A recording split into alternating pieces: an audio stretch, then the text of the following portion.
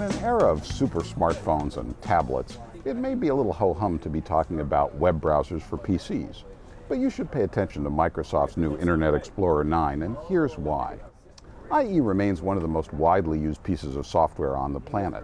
The new version offers faster performance and a slick new interface, but the real reason to pay attention to it is a new set of features that give you much more control over your privacy online, what information you want to choose to share with others.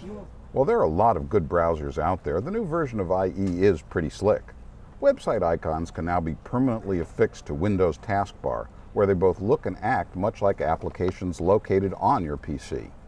IE9 also harnesses your computer's hardware to give itself a significant speed boost for performing certain kinds of functions. The big caveat is it'll only run on PCs with Windows 7 or Vista. If you're still on XP, you're out of luck. The new privacy features are aimed at giving you more control over what online content providers can learn about you.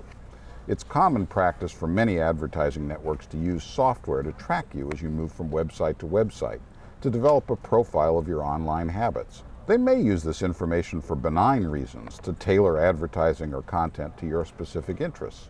But less reputable parties might also do it for unsavory reasons, even to capture personally identifiable information that could be used to spam you or worse.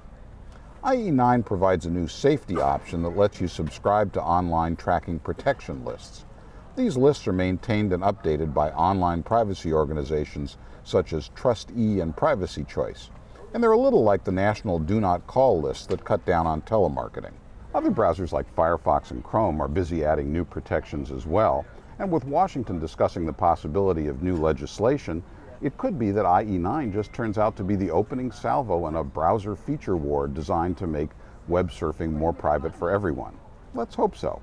For Bloomberg News and Business Week, I'm Rich Jaroslovsky.